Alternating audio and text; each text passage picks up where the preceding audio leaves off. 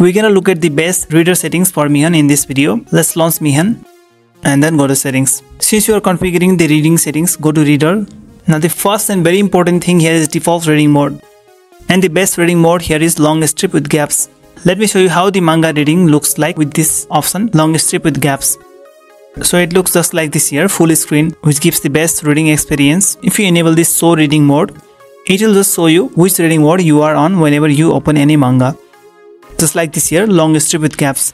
And if you enable the show tap zones overlay here, it will show you the tapping zones here whenever you open up any manga. Also, you can enable this animate page transitions. For the display, make sure that you enable full screen. Also show content in cutout area to cover whole screen of your phone, and you can turn off the skip screen on. Enable show page number, and you're gonna make sure that this option is turned off. Flash and page change, turn off this. Also, if you wish, you can skip the chapters marked read.